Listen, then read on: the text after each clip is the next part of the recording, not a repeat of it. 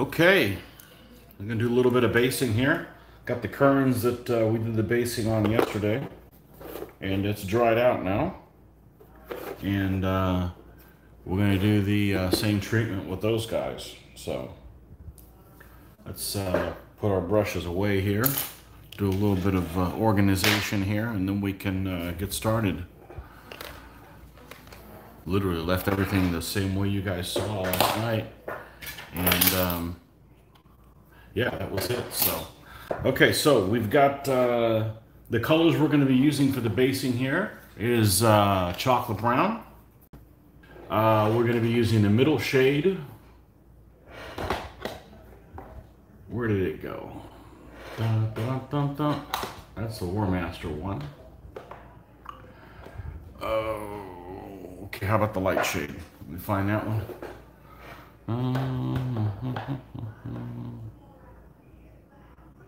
No, close.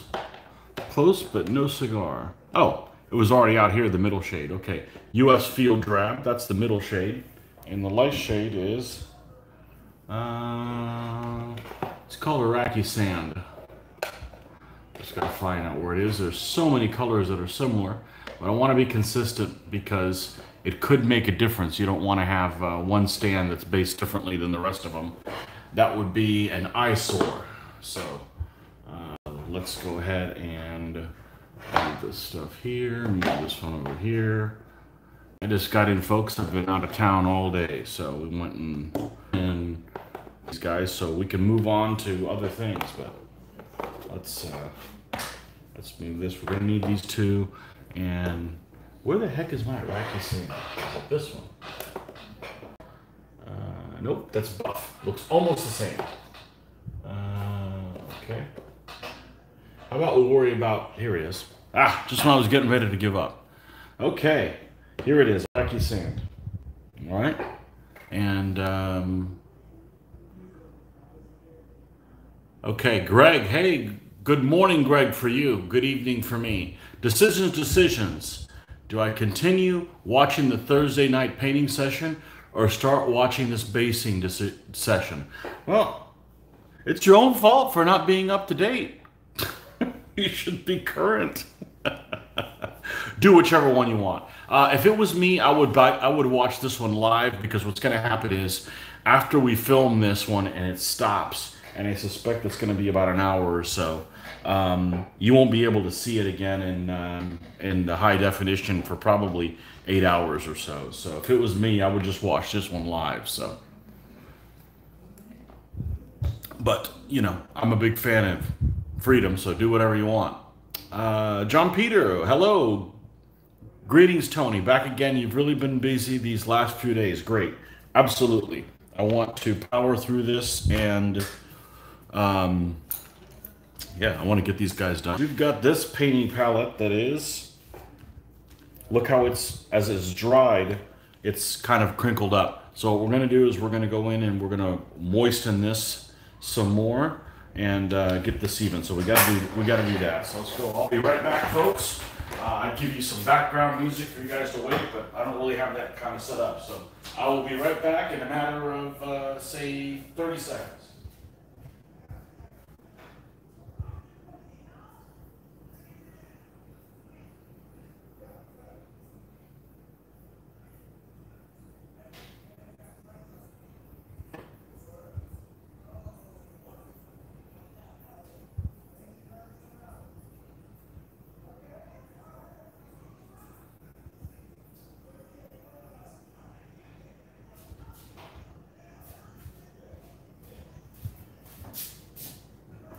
Okay, there we have it. Now, we're going to do this as a kind of a dry brush technique. So the only reason I'm putting the paints on the palette is just so they live long enough to for me to handle them. But the first stage is going to, that way, I mentioned this in another one of my videos, how long it takes to do this first stage, and it's really stupid long. But I'm not sure there's any way to get around it. But you guys can see firsthand. So the first thing we want to do is we want to get a brush that is not stellar, We want to get one that has seen better days. And, you know, this one's not perfect. It's got like a little... Start becoming less... not to be as good a shape as before. They get moved to this stage and they get used for this purpose. So let's mix chocolate brown from Vallejo. All right, this is the wrong side, but I don't want to keep reaching across here and hopefully not be as distracting. Okay, here we go. We're going to use a fair amount of this. And normally if I was doing basing or any kind of terrain, I wouldn't be using these high dollar, low amount paints. I'd be using craft paints, but I want to make sure these don't scuff up or anything. So the craft paints don't last as long or as these. So we've just been doing this with that. And since we decided to pick these three colors based on the Flames of War website suggestion, we want to use the same colors so that we have a similar thing. Okay, so we're just going to try to avoid the rocks and just paint this stuff on. And I'm going to water it down a little bit so that we get underneath here and don't have any spots where... Now I'm going to see, I may not be able to paint this all the way through because normally my painting dries almost instantaneous, but I'm putting more paint on here than I would normally would on a figure because I want to make sure that we get in all the little granules and we don't have a little spot here that pops and there's no color on it. So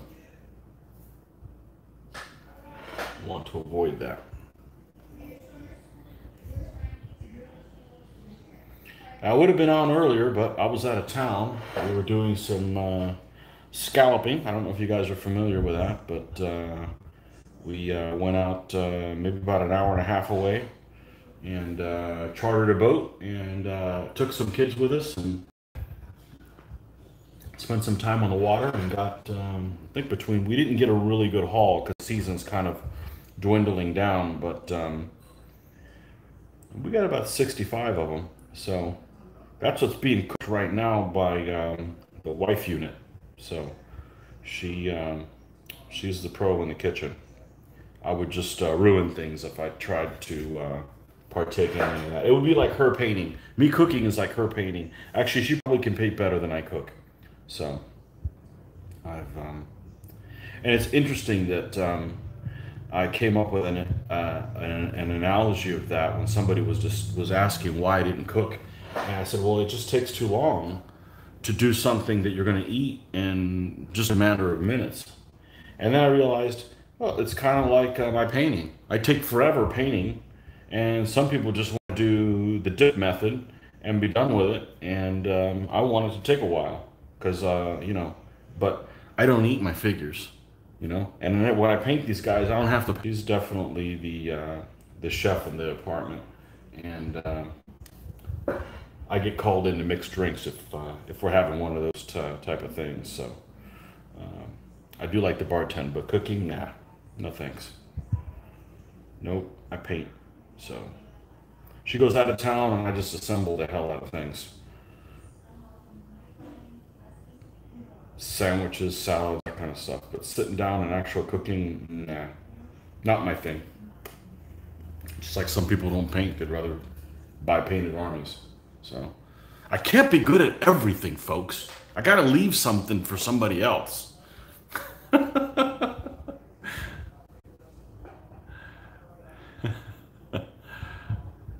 Yeah, don't start a cooking show. You know what? It would be kind of like the Swedish chef if I did.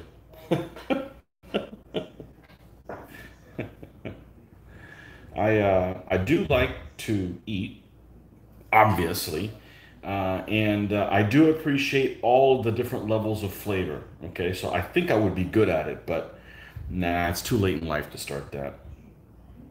This is not my thing. And all the cleanup too. I don't have cleanup with the paint. I don't get any food. I don't get any paint on me when I'm painting. What you do when you're cooking. Anyhow, no worries of me doing a cooking show. You know, you shouldn't do things. Well, you should do whatever you want, but I don't think you should do a show. You shouldn't put material on your YouTube channel about subjects that you don't know quite a bit about, because it's just kind of like foolish, you know. Um, Not that everybody needs to be an expert, but you know, there's people that have um, topics that they know a bit about, and you know, why not share them as long as you know what you're talking about. If you know what you're talking about, it's easy to talk about it. If you don't know what you're talking about, then you probably shouldn't be the spokesman for something. So this one's actually going faster than I was expecting. I don't like this step because it's just dumb. I just feel like this is something anybody could do. I'm not interested in doing stuff that anybody could do. You know, it doesn't excite me. So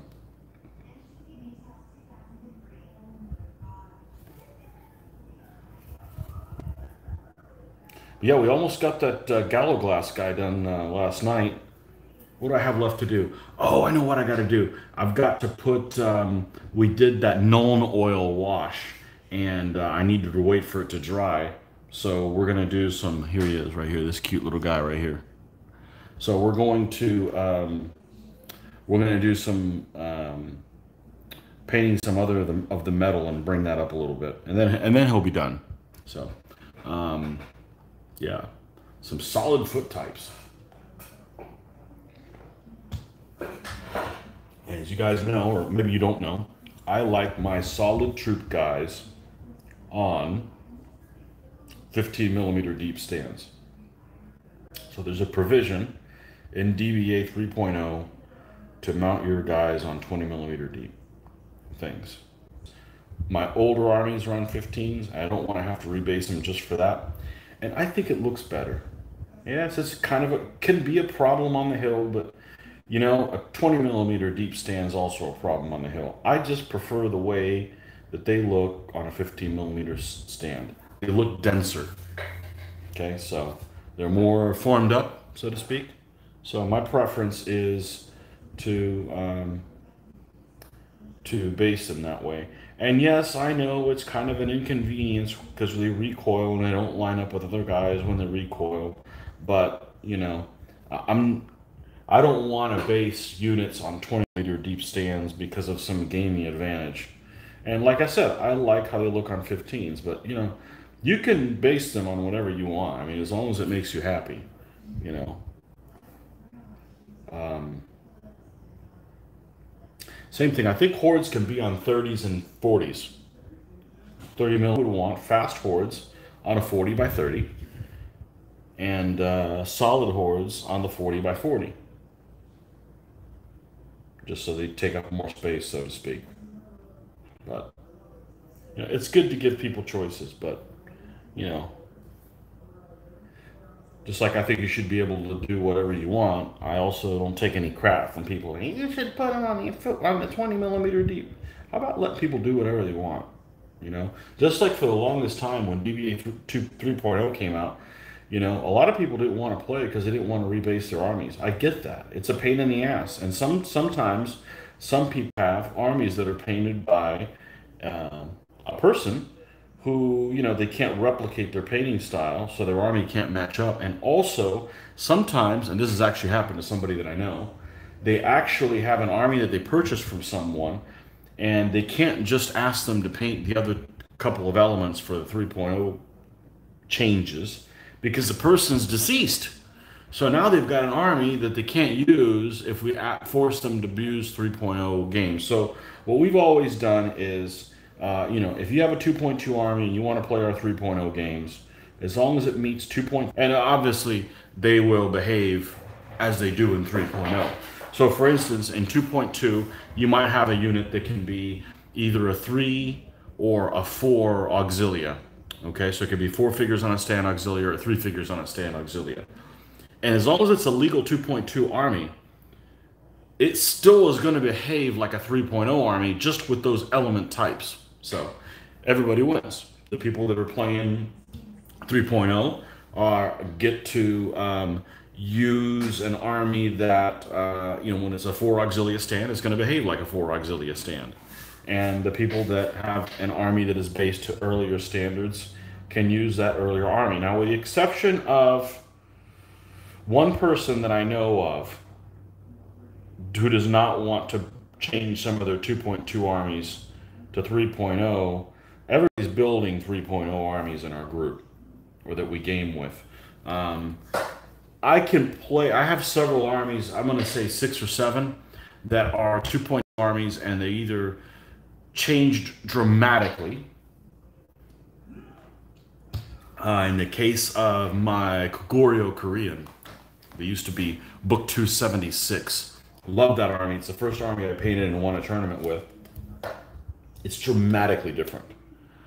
And it's made with figures that are no longer in production and can't be gotten because the guy who cast them is deceased. It's by a Frenchman named Alain Toulaire, and they're very beautiful figures, but they're no longer made.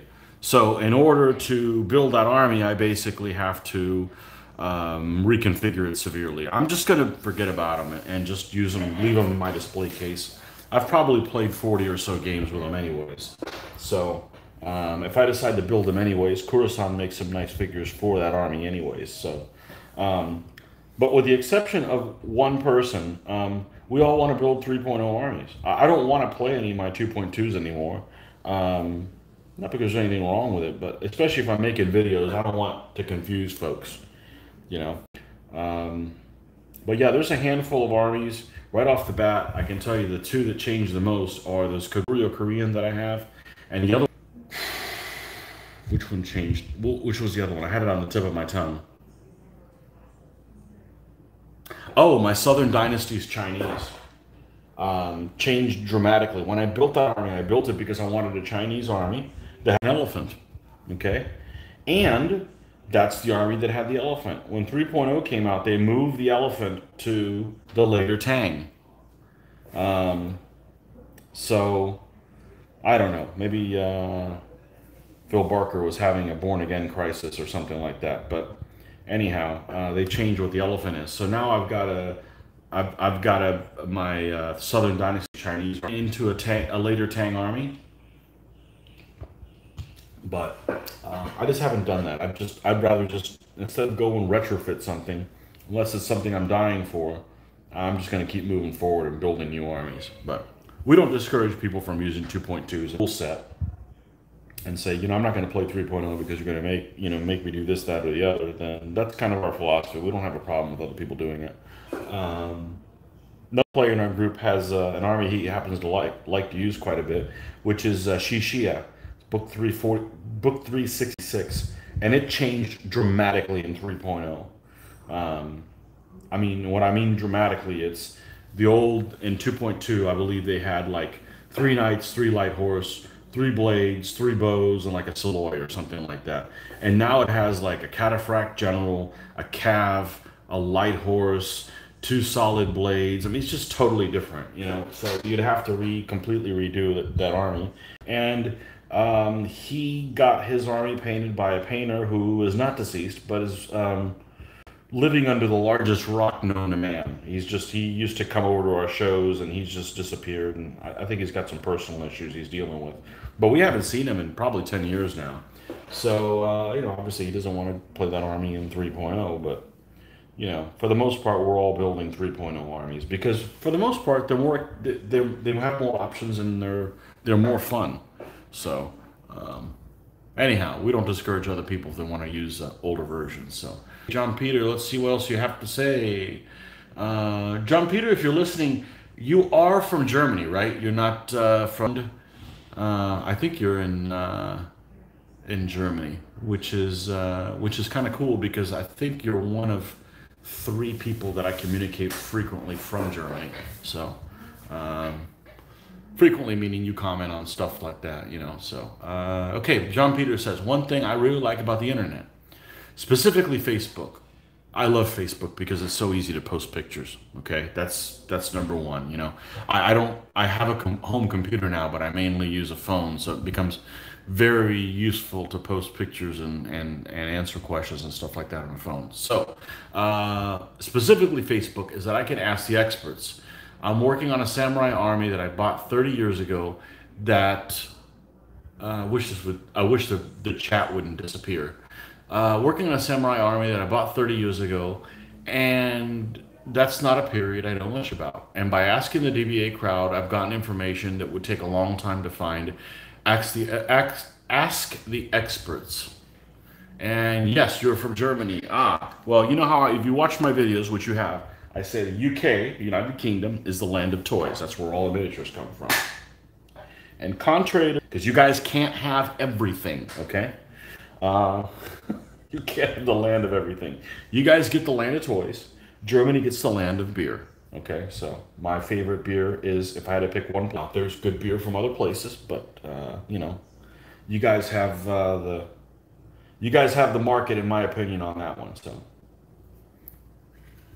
because people will say, you know, oh, I like Mexican beer. Well, what do you think Mexican beer is? It's Germans that went there and started the beer. Anyhow, it's okay to specialize, but I don't know if there's any miniature makers of in 15 millimeter scale in Germany. If there are, I don't know about them. But I think, you know, wargaming started in the UK, if memory serves me right. So it would make sense that that's kind of, you know, where it comes from. So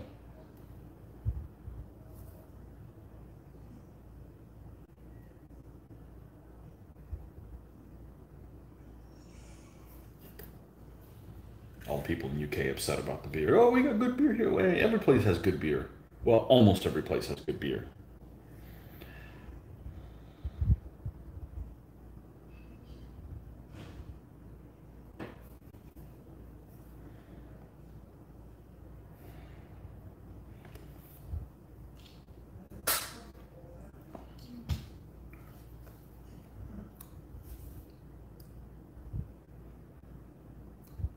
I know that in other European countries that are not the United Kingdom, although I'm sure there are people in the United Kingdom that also do this, but it seems like the 1/72nd scale plastic figures, like I'm going to say Italieri, for instance, and I can't think of any because I'm not really in the market for them. For like DBA armies are kind of popular, the plastic figures, and I can't think of who makes them because, like I said, I don't. I like 1/72nd scale a lot. All my World War II stuff is exclusively in that scale. I love that scale.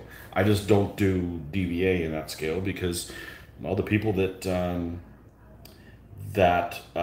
the group that I found out about DBA all did 15 millimeter scale. So you have to supply figures for everybody. So it doesn't really work that way. But I know that I like 1/72nd scale for all the World War II stuff. Now, I don't paint plastic figures because I'm afraid of them being bendy. And although I grew up, the first figures I had as a kid were those old Airfix 1/72nd scale sets, which had been rebranded because we're talking probably 1981, 1982 in my case. I know they came out much earlier than that. They were rebranded as MPC kits.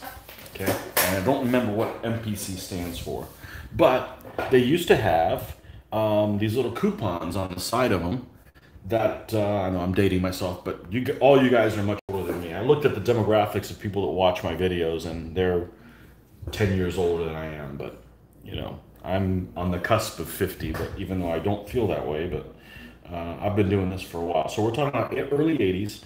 MPC, they had a bunch of their kits that were they were rebranded. And MPC is an American company, and they have these little coupons that, depending on which kit you bought, you could mail order and get other free kits. So you'd have like the packs of like the 50 infantry if you were going to get Desert Rats and Afrika Korps, German mountain troops, um, or Russians, you know, American Marines, different kind of stuff. You know, plus some of the vehicles as well.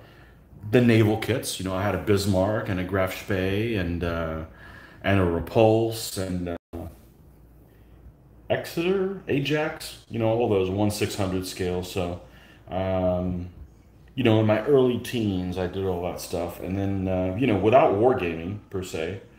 And then I found out about wargaming, and I'm like, oh yeah, this is where it's all about right here. So now I got these kits you can build and use them in a real battle. So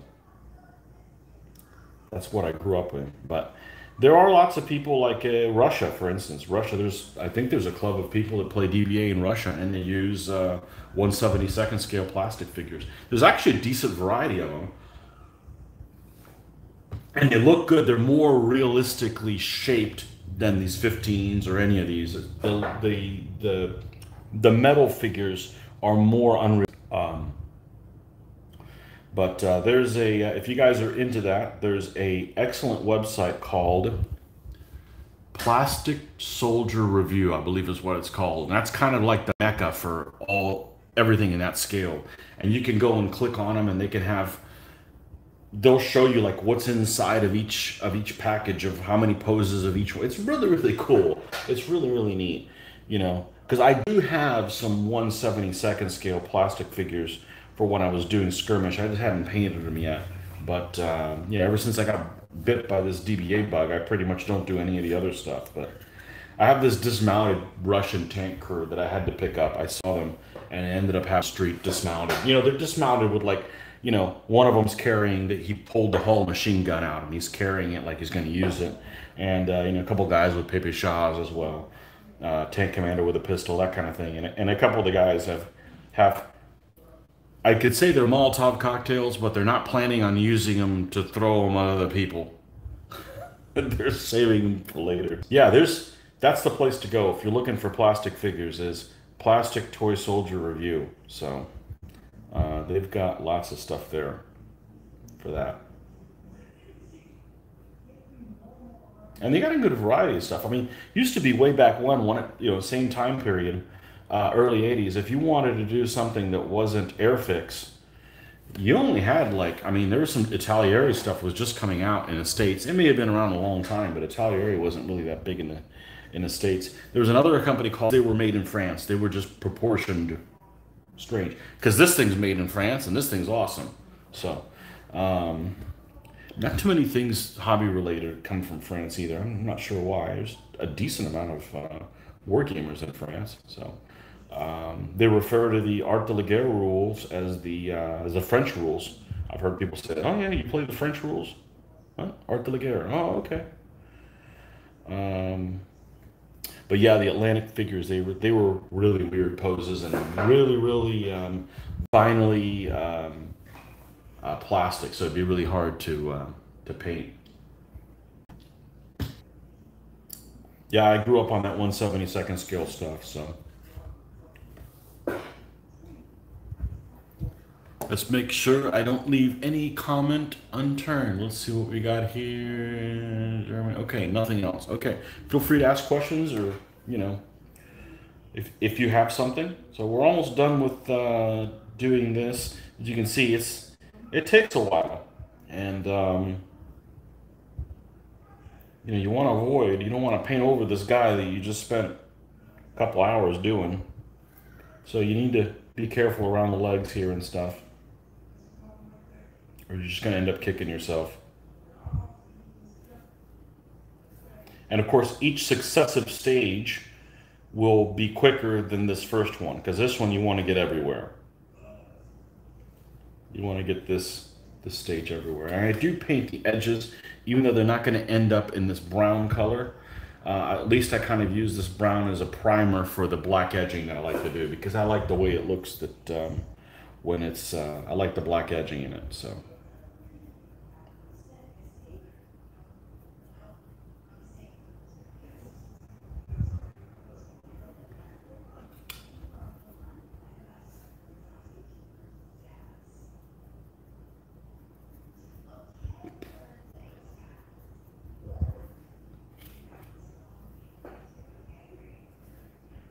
So hopefully by now most of you have watched the video that put out came out yesterday morning that we filmed on Friday morning.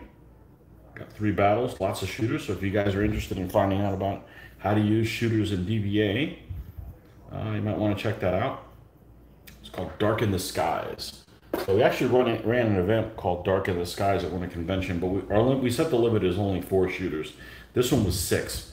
So you're going to have lots of opportunities to see things flying in the air and people on the receiving end. I'm pretty partial to shooting armies. I like them. Even the last couple videos that we've done theme-wise, we've had not very many shooters. But that's okay. We try to mix things up so it's not like, oh, Romans again. You know. And I find that if you do like a themed event, like you have to have, we're going to use armies that have to have a minimum number of such and such auxilia, or a minimum number of skirmishers, or a minimum number of knights, or anything like that. I think it's better because it encompasses more time periods than if we just do something that's just for book 1. And then other people that aren't interested in book 1 or chariots, to just kind of roll their eyes and like, oh, well, whatever, we won't watch that video. Because there's people that aren't interested in certain periods.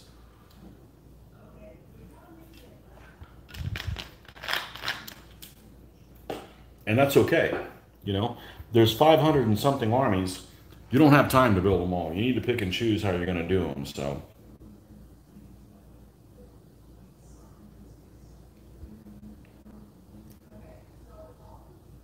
speaking of French, I think I mentioned this the other night. I had a friend of mine that I don't think he plays DBA anymore, but when he did, wasn't going to use the French. He just didn't like them. But he's just, that's the way he is. I mean, he was like, he didn't want to use pikes either. I'm like, I like using everybody and being able to play from a different point of view. So, you guys have any armies that you just refuse to use because of who they are? I mean, I don't know. I've painted some terrorists recently, and I'm not pro-terrorist, but I'll use them on the battlefield. You know, it's just a game, thankfully.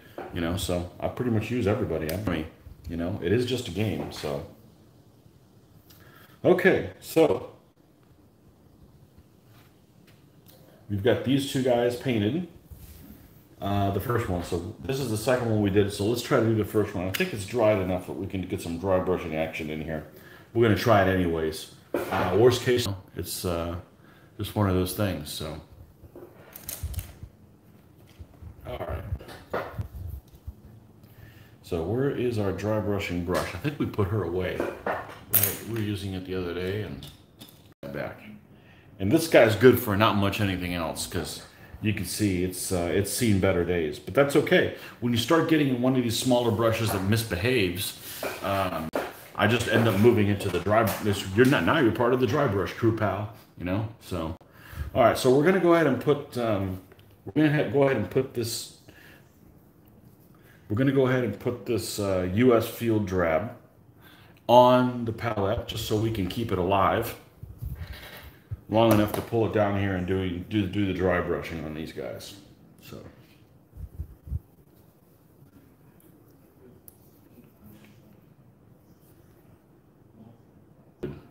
I ordered them. Well, this Monday will be. No, I ordered them on Sunday. I ordered them on Sunday 2 weeks ago, and I still hadn't gotten a notification that they've shipped, which is really unusual. But they did tell me they were kind of busy, so I'm not going to be concerned. I got lots of other things to do. I got to finish these guys up. Then we'll go back and do all the Gallo Glass guys. And then if we're done with them, and we don't have the, and it's basically the mounted that make up the Irish. So, you know, we've got a couple stands of, 2-3 stands of Scots I can do for the options in this army. One of them including a Knight General. We've got some auxilia we can paint for these guys. And we got some allies I want to paint. And then, certainly by then, the mounted has come in. So I don't think it's going to hold up my process. But it is going to change the way I order things. Because normally I don't want to order them at the beginning of the project because I don't want to like get the figures in and then end up not working on the army. And then I just ordered extra figures for no avail. But in this one, for whatever reason, I decided to order them before they were done. And it's a good thing I did, because then had I not done that, I'd be sitting here at the end waiting on them to arrive. I don't want to move to another army without them being completed. So I don't mind doing other little options for this army, but I don't want to move on to do something else. At most, I'll go back and do the mounted for my knights for the Russians, which I didn't finish that army. I had to do them for a tournament at one of my conventions, and I wasn't going to get them done in time, so I ended up using the Ostrogoth's knights in front of them. Now, all the Russian foot is done, but I believe they have 5 stands of knights, including the commander, and I've got like 5 of the figures done, or maybe 7 figures done, so I still have a few more figures to do. But I've already played the army and won a tournament with them, using the other figures for the knights. So I kind of lost steam as soon as that happened. But to be honest with you, not having a convention anywhere near in sight, like I don't know when the hell we're gonna go. Not because we don't want to go to them, but they're just not being held. But with none of them in sight, I'm getting more done these days than I ever have. So, you know, maybe I'm just gonna change the way I operate and not build things for tournaments, but actually build stuff that I want to. And then, you know, when I get around finishing them, we'll film them. I guess I've got like 31 armies, so I've got enough that I can pretty much do any army I already have in a tournament or a theme tournament. So I'm not so concerned about getting things done for a particular event. Instead, I'm going to be working on things that are more fun or might make good videos. So that's what these guys are mainly built for, the fact that we can do them in an open. We can play them against their enemies. You know, lots of stuff to do. So really looking forward to it, and I'm sure you guys will see these guys on a battlefield. Although it may end up taking, what are we, mid-August? Well, they'll be done before St. Patrick's Day, that's for sure. 2021. You know, if we're allowed to celebrate that next year. So yeah. Anyhow, I'm getting a lot more things done when I'm just kind of painting and doing videos like this, and maybe you guys will find something useful with it. My whole purpose in doing these videos to begin with was to make sure that people didn't get discouraged by looking at the rule book for DBA 3.0 and going, oh, who the hell plays this? You can't make any sense out of it. Well, there's lots of us that play it, and there's lots of us that are really excited and think this rule set's pretty cool. So that was mainly my main purpose, to kind of do that. I've bought the rule book. I've tried to teach the rules to other people and understand that it is one hell of an uphill climb. Some of the battles that Mitch and I do, and they're a lot of fun to film, because there's some zany things that happen that nobody would believe unless you saw them unfolding before your very eyes. So anyhow, so that's kind of the purpose for my channel, is just to make sure that you know, people are aware of how much fun we're having with these silly little toys. So, and we're going to dry brush some on these rocks. Now, if you guys saw my video earlier, this is actual granite. They're actually granite pieces, so don't chew these, or you're going to need dentures. Yeah, granite will beat the shit out of a goat's teeth, so you don't want to be chewing on this stuff. This is...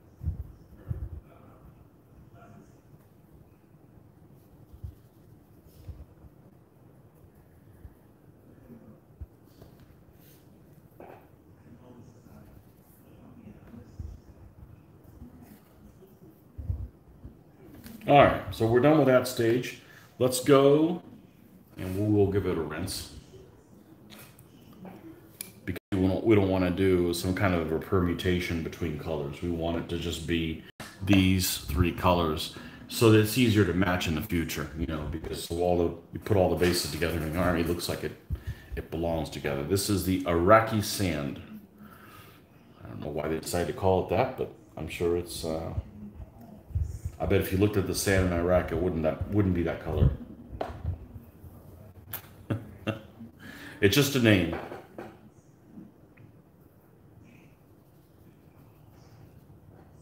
Just a name. All right, let's do this slightly around here. There we go.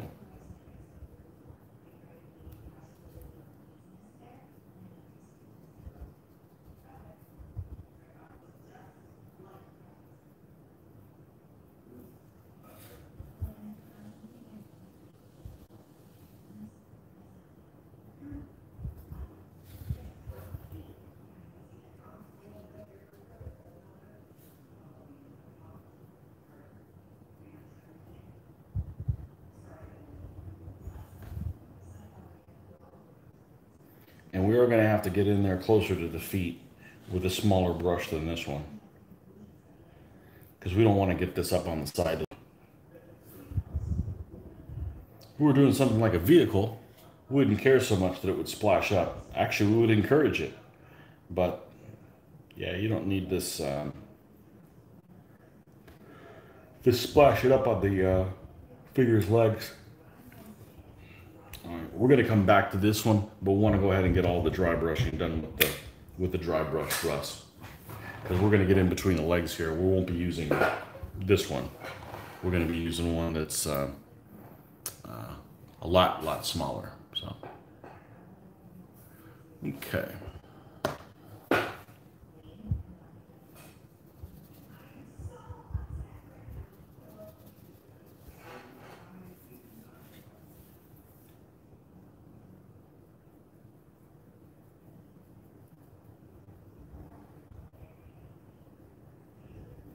So we should have a DBA game tomorrow night, but we're not going to film it because it's too many people. That's why we did the filming on Friday night. So, but I will bring my filming stuff. So if someone doesn't show up and we only have 3 players, then we'll film that one as well. So I want to film. I'd rather film than not film. So I can't do having 4 people. Playing round robin generates 6 games, and we can't play 6 games one at a time.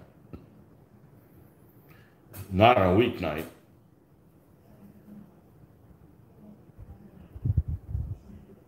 You got work to do the next day.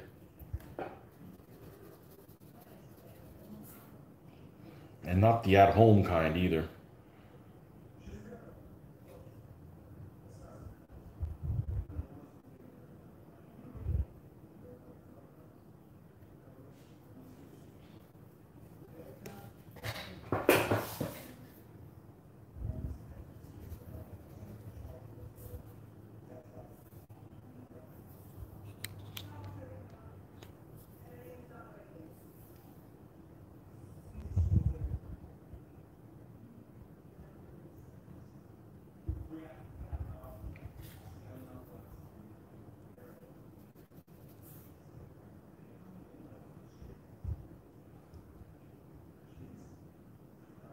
And I've soaked up a lot of radiation from the sun today, so I may start getting a little sluggish. Okay, so we've done that part. Now let's take a smaller brush.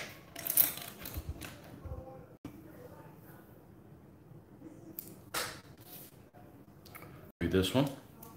Doesn't have to be too small, but it does need to be smaller.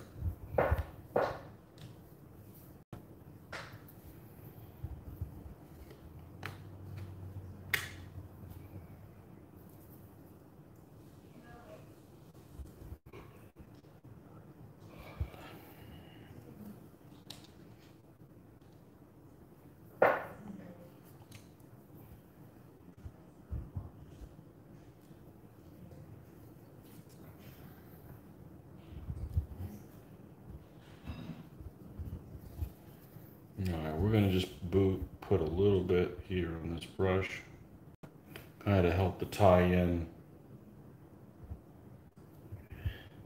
this, the figures with the terrain.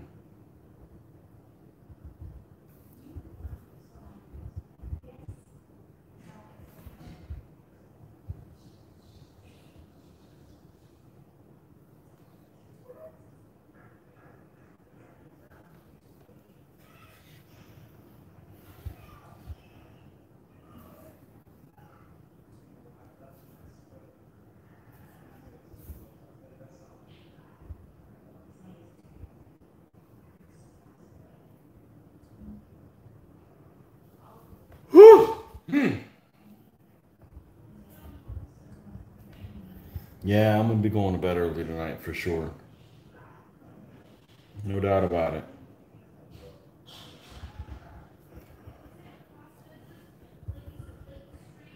Either that or drink a gallon of coffee. But then that'll keep me up, and I don't want to stay up late on a work night.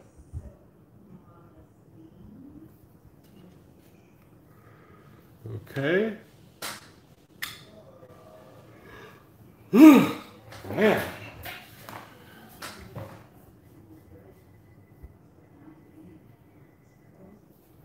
Let's just get in here and do some close-up work.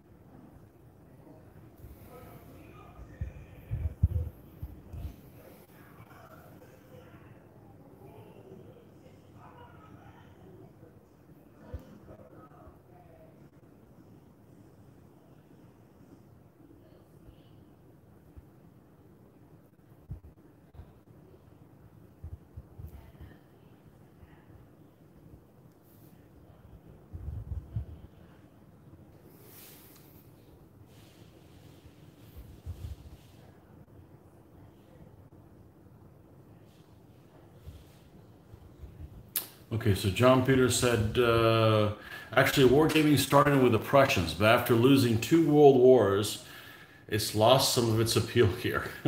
Well, maybe third time's the charm. No, I'm kidding, of course. Um,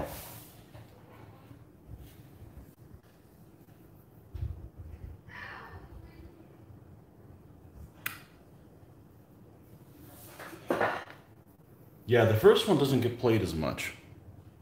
And it probably has to do with that trench warfare thing, but though the naval stuff is fun.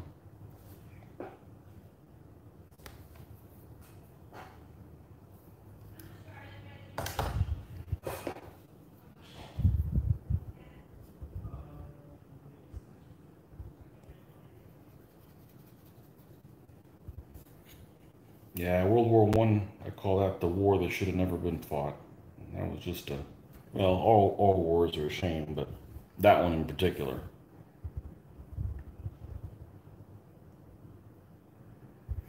Found out an interesting thing the other day. You probably already know it since you're German, but the highest scoring U-boat ace was actually a World War One U-boat ace. He was in the Mediterranean, so he actually sunk the most tonnage than anybody in World War Two. So I found that out the other day. I've read quite a bit of World War One naval stuff, but not really the stuff that focused on the U-boats in World War One. So that was kind of a surprise to me. World War One to me is about all the battle cruisers and the battleships and all that kind of stuff. That's the glamorous stuff. So as a matter of fact, that's I think one of the things that has appeal of that period and earlier more than World War Two, because if you're playing naval war games, in my opinion, aircraft carriers ruin everything. That's the purpose of us being there, is to have big guns. You start throwing aircraft in this situation, and then you start, getting enemies that don't see each other or avoiding point. Um, but yeah. Okay, so John Peter says, I started out with Airfix HO soft plastic figures. I thought they were well sculpted, but despite scribing them, if you painted them, the paint would just flake off, and it was a waste of time. Exactly. I was surprised to see shooters hiding behind terrain. I guess I'm more aggressive. If you're a shooter, get out there and shoot. I have lost many games when I was learning DBA from just attacking everywhere. You want to pick where you can win. So, anyhow, but you need to play the way you want to play, not necessarily the way I want to play. John Peter also says, I think the bases are an extremely important part of the element. If you look at the figures from a distance, the bases actually stand out, especially if they were wildly painted. I agree. I'm thinking of those with patches of snow. I didn't know about the top U-boat ace. Aha! So I was wrong, assuming that because you were German, you knew about that. I guess that would be the same thing as if you talk to somebody from the United States. Okay, if you use me for example. Okay, I live in the United States, but I'm not a fan of United States history. So I may know a period that I'm really not interested in, that someone from maybe Europe knows. So I just assumed that people in other countries knew about that. But that's my own fault. You want to know something really cool about World War One? One of the most interesting things I've read. So there's a book. Let me see if I can find it. I'm not good about reading books because they put me to sleep. Okay. And I read it on Audible, and I'm not sure if this is exactly the same book. It's maybe the same book on Audible, but it's a very similar book. Actually, it's not this one, but it's a very similar book to Graf Spee's Raiders, World War One. Of course, you know who Graf Spee is. Everybody should know who he is. But anyways, East Asia Squadron, etc., etc., etc. I have this book, but I think the one that I read was on Audible, or had read to me, called The Kaiser's Pirates. Basically, it covers the same thing, early war period, and it covers not only Graf Spee's squadrons, but also surface raiders and stuff like that. So yeah, it actually isn't that book. I got this book from my brother-in-law, and several years ago, and never got around to reading it because reading's too relaxing. But The Kaiser's Pirates, I believe, is what the name of that book is. It is superb, okay? And along with normal things that it would talk about with Graf Spee's Raiders and all that kind of stuff, it talks about some really interesting stuff that would make incredible scenarios, or I'd say incredible movie, but you know, Hollywoods and other countries would also ruin it. Is one of the cruisers that was in Graf Spee's squadron that came from that was based in well, it was originally based in Tsingtao, but then they came and rejoined like 4 or 5 ships, fought the Battle of Coronel, came around the corner to around the bottom part of Cape Horn, and fought in the Battle of Falklands and got decimated, and they scattered. The 2 big ships got, Scharnhorst and Gneisenau, got decimated, but the little ships scattered, and they got hunted down in different ways. One of them in particular, and I hope I don't get it wrong, I believe it's the Dresden, light cruiser Dresden, did this thing where it was trying to escape all through like all the channels in Tierra del Fuego and all that kind of stuff.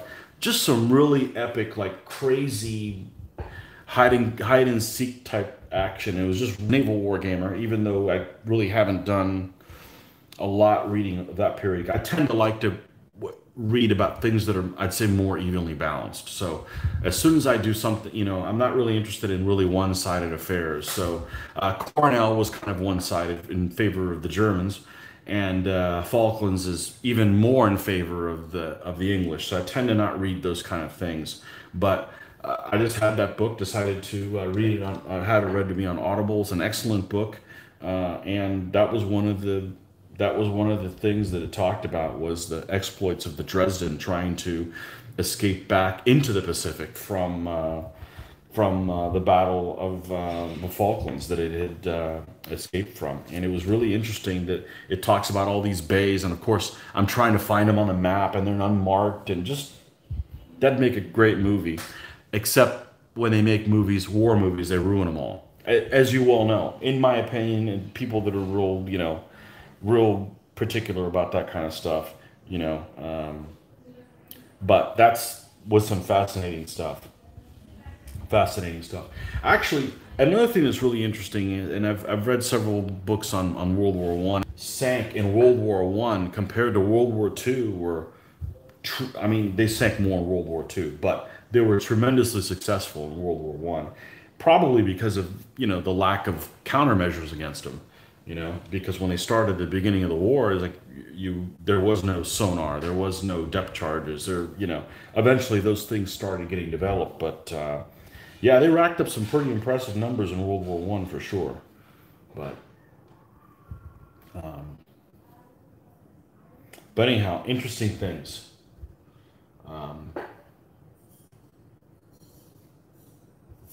Okay, I think we're done with this. We're going to see if we're going to paint the edges, and then we're going to stop because I don't want to do any of the tuftage or any of the grass while the edges are still wet, because you don't want any of those particles to get stuck into the side of the stand and ruin that.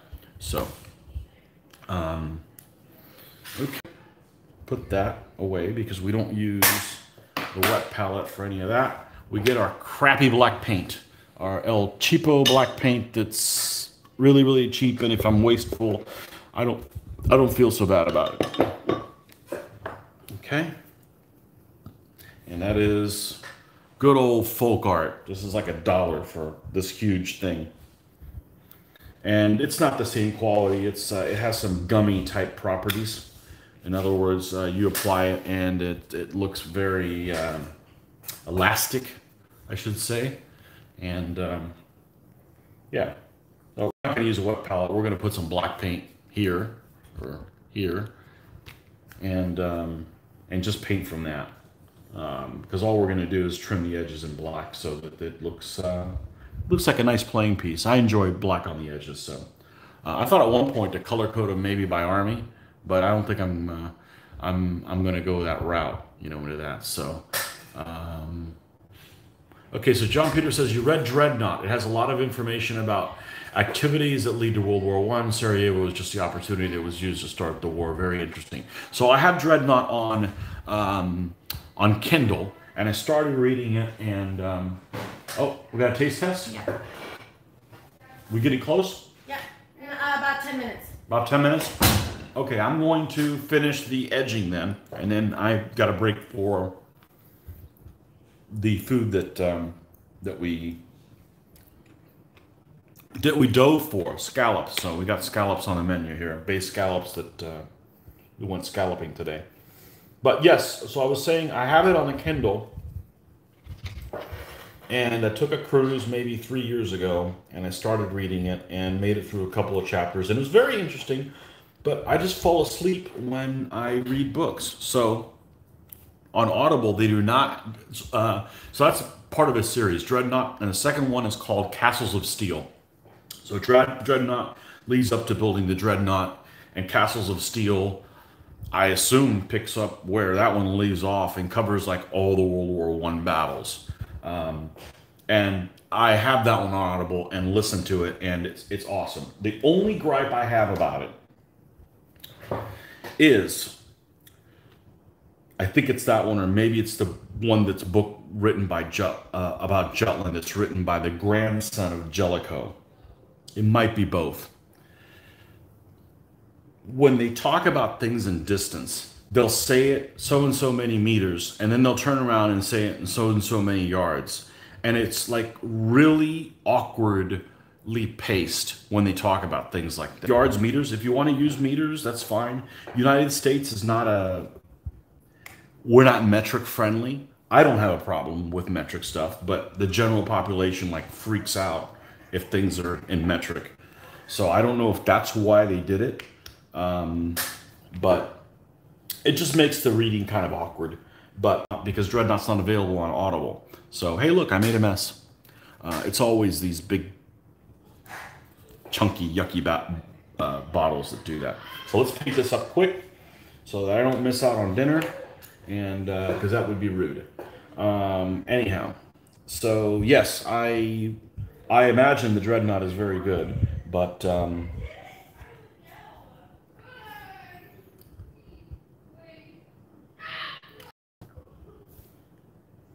I have not read it to completion because the books just put me to sleep. They make my eyes tired, and the story isn't interesting enough to keep me awake to counter that. but the second one's awesome. So I imagine the first one's awesome as well. Just didn't get through to it. So.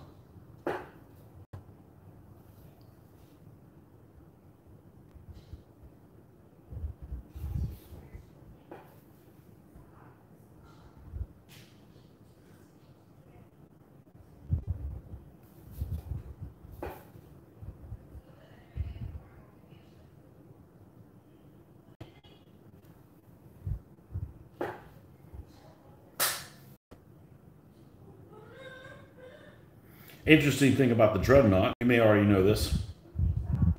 The Dreadnought was not at Jutland, but it was the only battleship that is known to sink a submarine by ramming.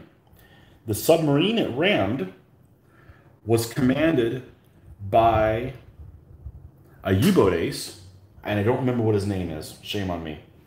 But he is the guy who is famous on U-9 at the beginning of World War I for sinking those 3 armored cruisers. I don't remember, and it surfaced, and the Dreadnought rammed it. So I believe Dreadnought is the only battleship, the only capital ship known for sinking an enemy submarine. So that was really interesting when I read that. And I'm not sure that it's in Castles of Steel. It was an earlier book, but that one always struck me, you know. Is it Vettinger? I think that U-boat captain might be Vettinger. That might be what it is. Anyways, he's the one that's famous for, he ran into the channel and he sank like 3 old Abukir, and I don't remember what the last one is. Maybe Hogue? Man, if I know that, I just retain all kinds of useless information. I believe that's what the names of the 3 cruisers are, the 3 armored cruisers. But yeah, they were kind of on patrol or whatever. Well, that U-boat captain, of course, he did other things. He was commanding a different U-boat. I don't remember. Yeah, Dreadnought rammed it and sank it. You know, U-boat, you don't want to get sunk by anything. You don't want to get hit by anything when you're in a U-boat. It just compromises the structural integrity, and you can't dive at all. So.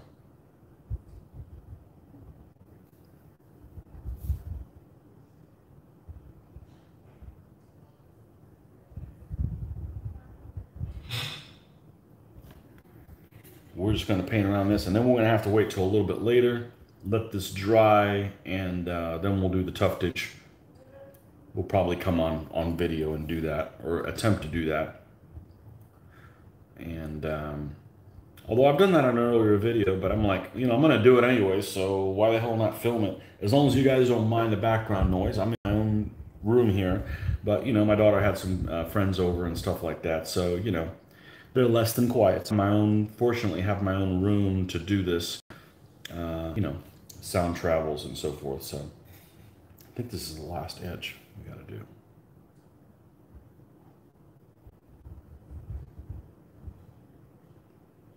Okay. And right.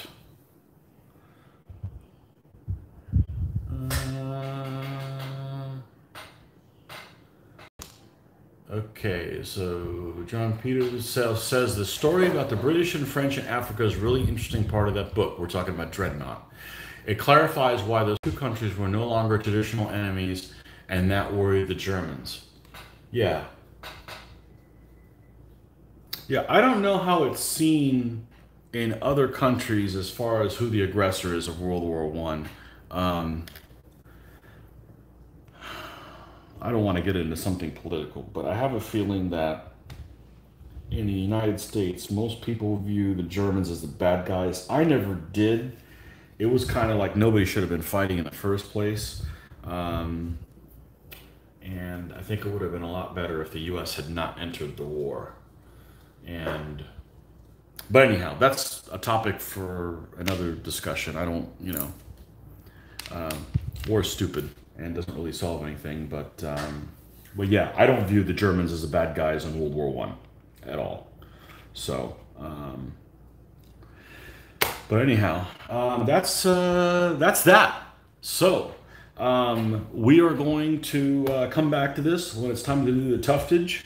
If I didn't have dinner, I still wouldn't be able to do the next stage, so that didn't interfere or anything. But we'll be back a little bit later tonight, and assuming I'm awake. It's 7, just shy of 7:35 here on Sunday night, so maybe in a couple hours we can do some tuftage, even in a short video, and pick some of that stuff out for you guys, and finish the last two Kerns. So that'll be exciting to do that. So anyhow, we will see you guys later, and hopefully you guys enjoyed watching this. And don't forget to like and subscribe if you enjoyed this content, so we can keep bringing you more. All right, folks. See you guys later. Bye-bye.